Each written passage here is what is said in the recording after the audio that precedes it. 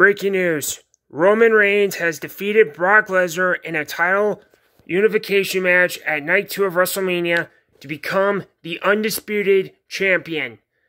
Roman Reigns failed to beat Lesnar at WrestleMania 31. That's because Seth Rollins cashed in his briefcase.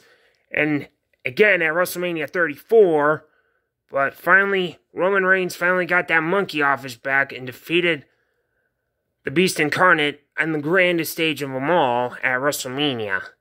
So, Roman still has the Universal title, and now he has the WWE title.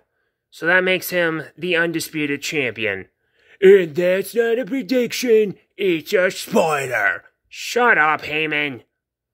Anyway, Roman's your new undisputed champion, again.